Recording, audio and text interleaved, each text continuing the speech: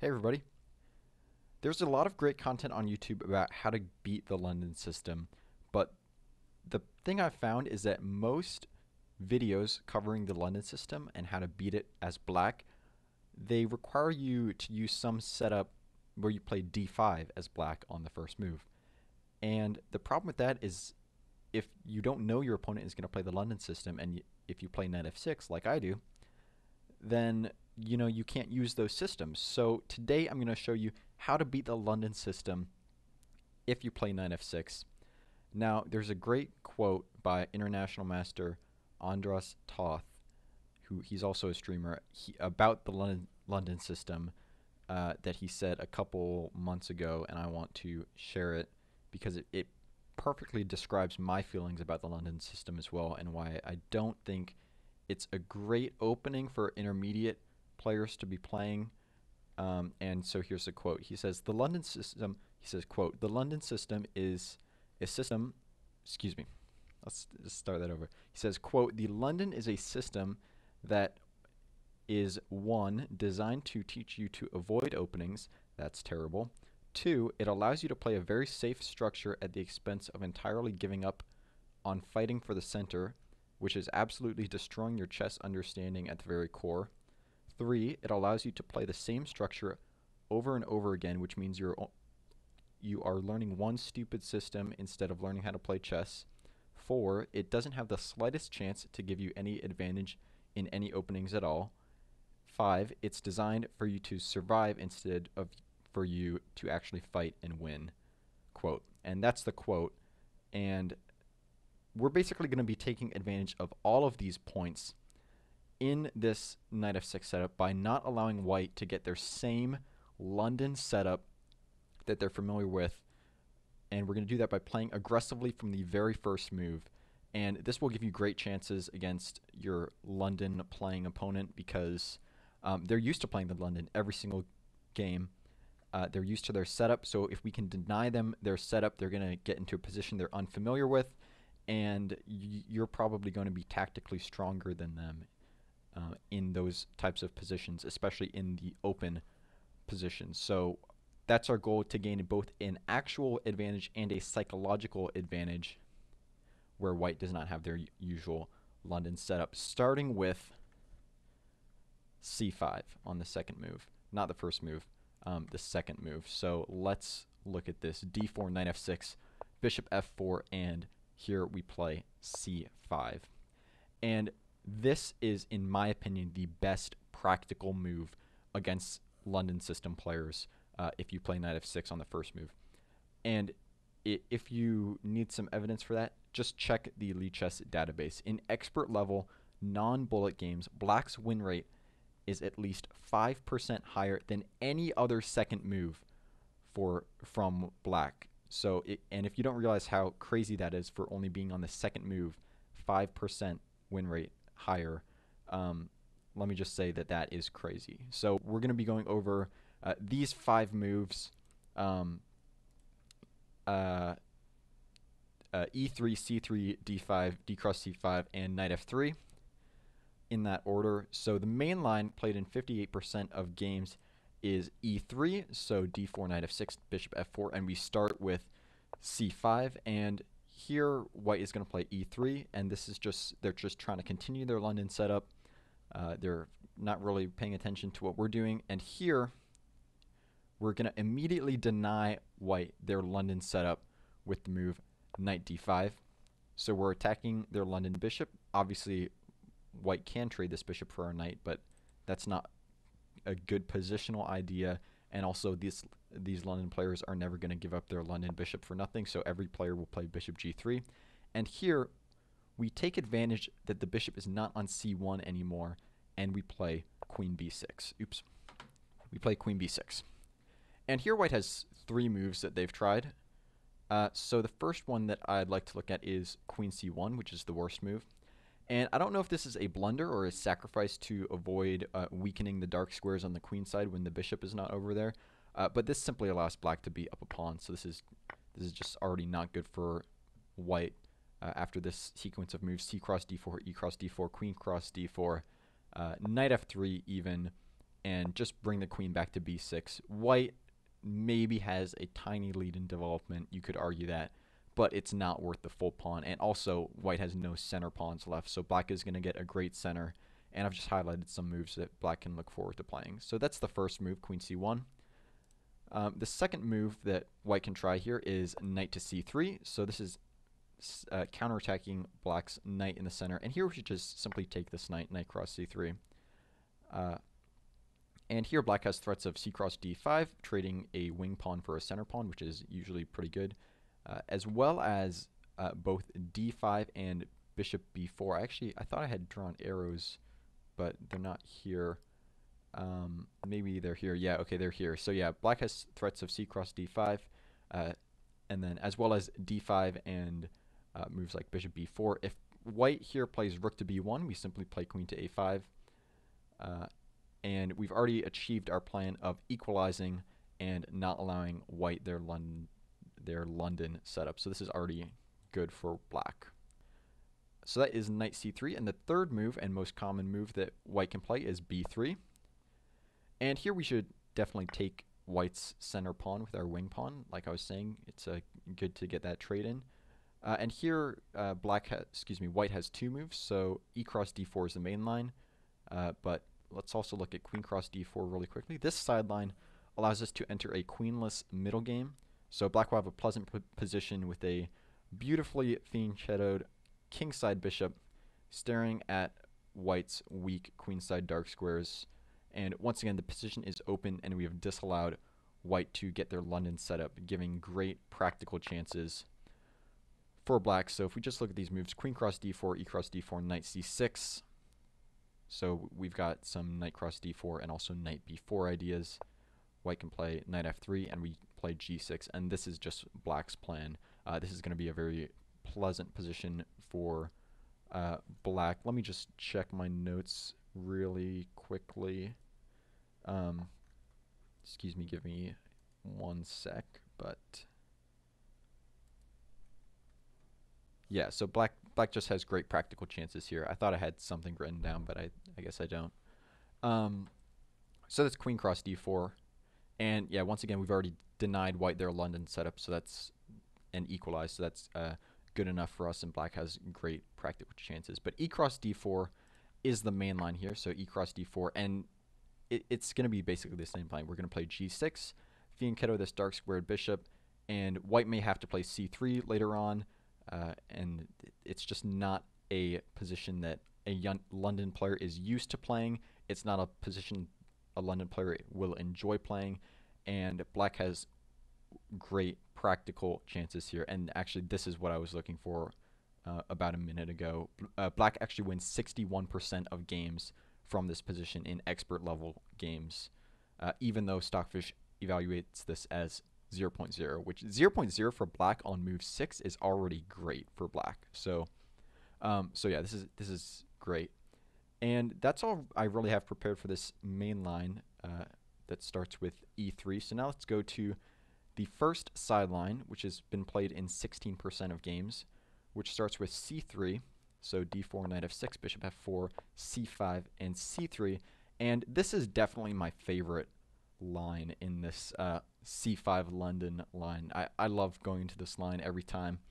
Black just has so much fun. So we want to start... Excuse me. Here, knight d5 isn't as strong, so we just want to play the immediate queen b6.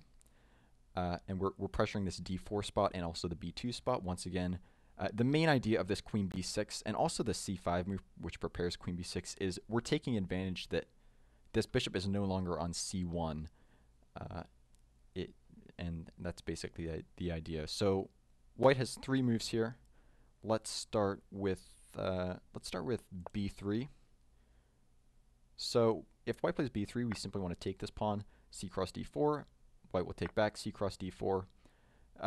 If white takes back with the queen, for example, queen cross d4, here we're going to trade again. It's going to be somewhat similar to the last line we looked at, but this position is already pleasant for black. The engine agrees. Stockfish evaluates this as minus 0.7, and we've also disallowed white's London setup, so this is great for black. So white captures with the pawn instead.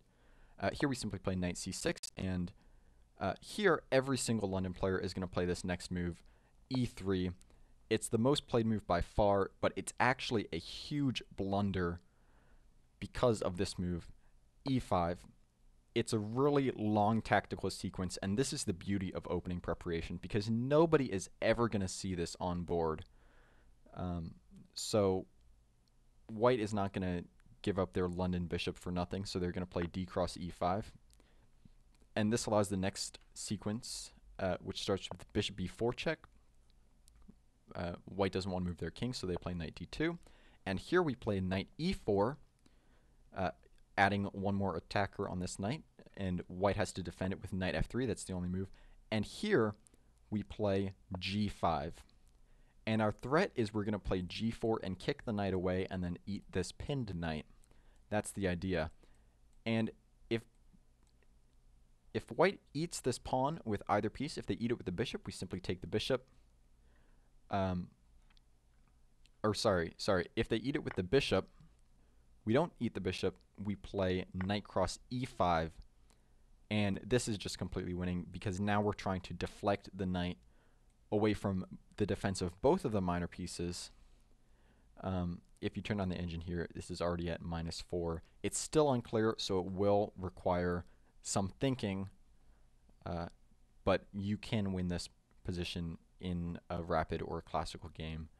It's already at -4.5 for black. I don't actually have the engine turned on, but an example line could go like this: knight cross e5, bishop cross d2 check, king e2, queen b5 check, knight c4, and queen cross g5. And that was following an engine line, and black is already up a piece here. So this is going to be great for black.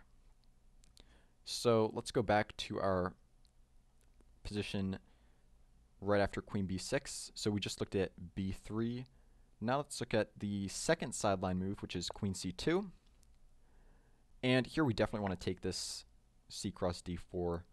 We definitely want to take the center pawn. White is going to capture back. And the idea behind queen c2 is it's kind of setting up a trap for black, because after we trade this pawn, we can't actually take this pawn on d4, because not only will we lose a bishop, it's actually going to be checkmate. So we have to play knight c6 here. And here, knight f3 is actually playable, but it's been rarely played.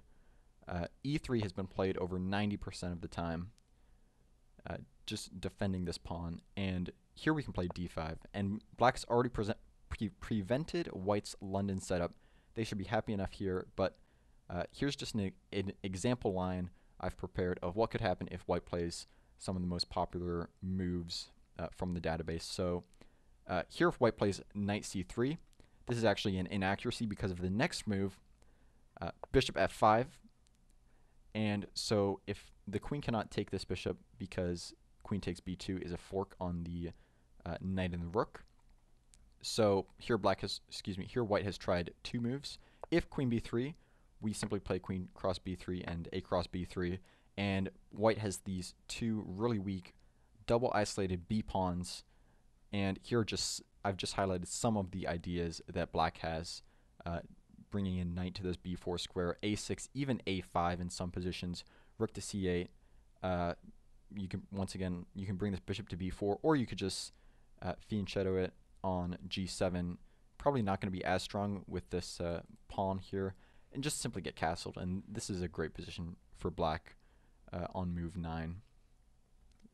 So that is queen b3, but the other move is bishop d3, and this allows this next tactical idea, knight b4, which this is a fork on the bishop and the queen, so white has to respond with the only move, queen a4 check. And here we save our bishop and our king, we play bishop d7. But now white has to save both their bishop and their queen, so the only move to do that is bishop b5. Actually, white can also play queen d1 here, but bishop b5 is very natural. So bishop b5, and here, if you notice, this bishop is actually pinned, which can allow our next move, knight d3 check, and this is a fork on the king and the bishop. Not only will white not be able to castle, but we're also going to eat their beautiful London bishop, which London players love so much. King e2, knight cross f4, e cross f4, and e6, and the game will continue to a middle game.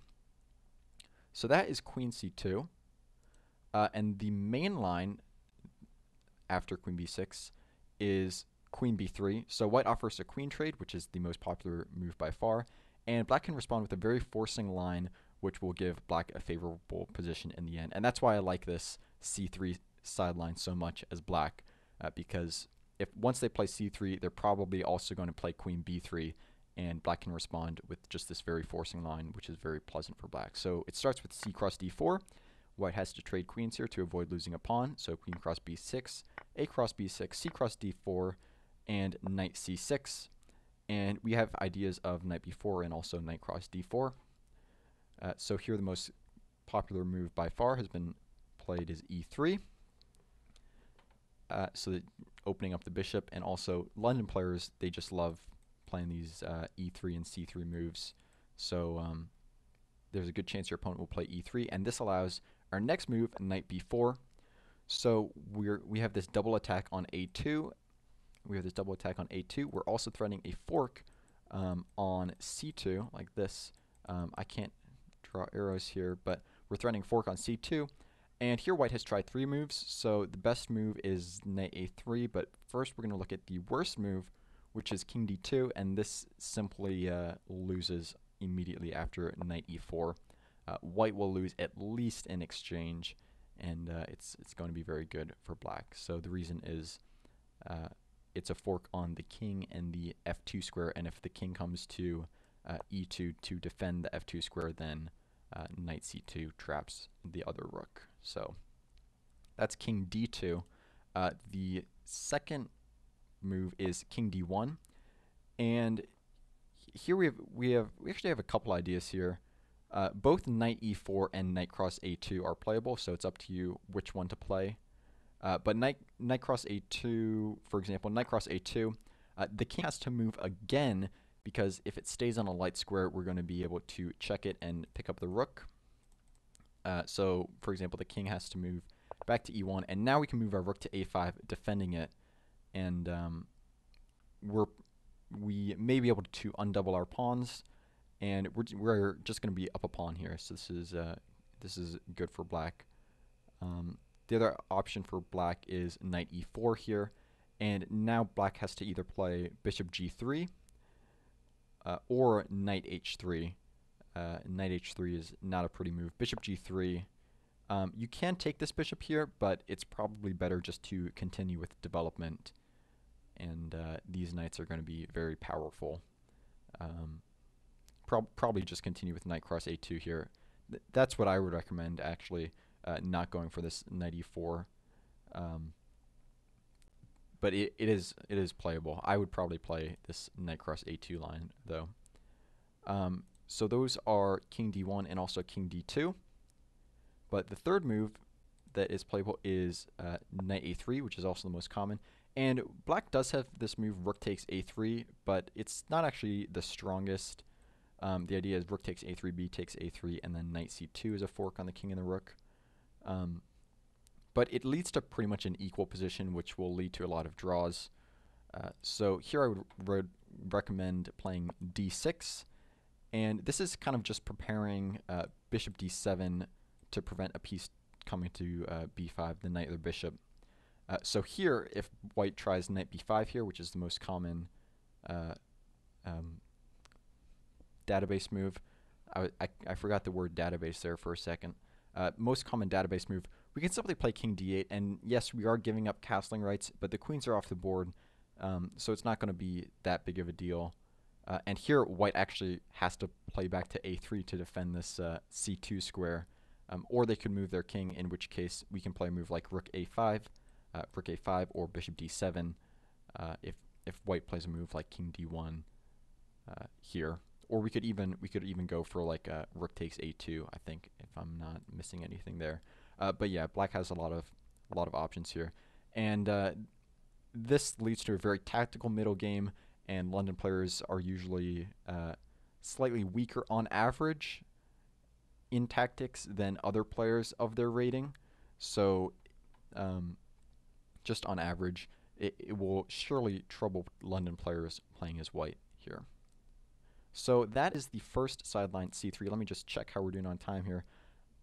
Okay, we're at 20 minutes, but I'm just going to continue. Let's just continue this because the last 3 sidelines are fairly quick. So hopefully we can finish in under 25 minutes. So this is the second sideline, d5, d4, knight f6, bishop f4, c5, and d5. So d5 is Stockfish's recommendation, and this also aligns with the old Benoni theory, where if you play d4 and c5, white should play d5. But many London players are afraid to play this as it concedes their normal London setup, where you have the pawns like this. So here our plan is going to be pretty much the same. We're going to play queen b6, and here white has 3 moves. Bishop c1 is just very sad. So knight c3 starts a very forcing line. We can play queen cross b2. So the only move here for white is bishop d2, and now we simply play queen b6. And here white is going to play e4, and we can play d6. White will play f4, and we can play e5. And this is a Czech Benoni-like structure where black is up a pawn. Stockfish actually slightly favors white here. The Stockfish gives plus 0.2, but black has denied white their London setup, so in my opinion they will have good practical chances. So that's after knight c3, and b3 is simply an inaccuracy where white can gain a pawn black can gain a pawn after queen b4 is a fork on the bishop and the king. So if queen d2, then knight cross d4, knight cross d5, and black is going to be up a pawn. So white has to play bishop d2, and now black can play queen d4, which is a fork on the rook and the pawn, so the only move is knight c3. But this still allows black to gain a pawn as black has 2 attackers, and Stockfish evaluates this position as minus 0.4, so black is going to be able to hang on to their pawn and be up a pawn. So that is the second sideline, with the third move from white being d5.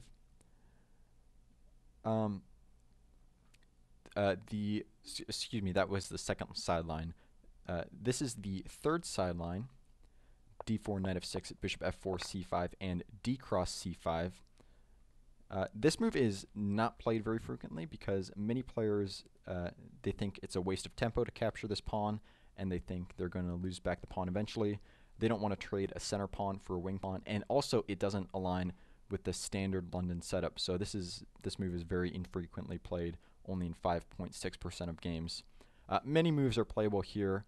For black, knight a6 is Stockfish's recommendation, the second most common move, and it also has the best win rate for black, 58% in the expert non-bullet database. But any of the highlighted moves here are also great for black and have win rates over 50%, which for move 3 is pretty good for black, to have a win rate over 50% in an expert database. So that's all I have for this sideline because it's just not very good for white. And the fourth sideline is pretty similar. It's also not very good for white, but it's good to be aware of. So d4, knight f6, bishop f4, c5, and knight f3 is simply an immediate inaccuracy. So black can punish white here with c cross d4. And here white recaptures with the queen. With queen cross d4, black can play knight c6, gain a tempo on the queen, and equalize the position very easily, which is great for black on move 4. For this reason, more white players are going to capture with the knight, but this simply blunders a piece after the tactical sequence e5. It's a fork on the bishop and the knight, so this pawn must be captured, bishop cross e5, and now this allows black to play the move queen a5 check, which is a fork on the king and the bishop, knight c3, and queen cross e5, and white can already practically resign. So that's all the lines I have prepared in the London. This is basically all my prep against the London as black, and it's worked wonders for me so far. So now you can use it. I'll have a link to the study in the description. If this video helped you out, make sure to leave a like and subscribe because I'm dropping daily chess content, new chess videos every day, lots of lots of instructive chess, so don't miss out on that. And I will see you in the next video.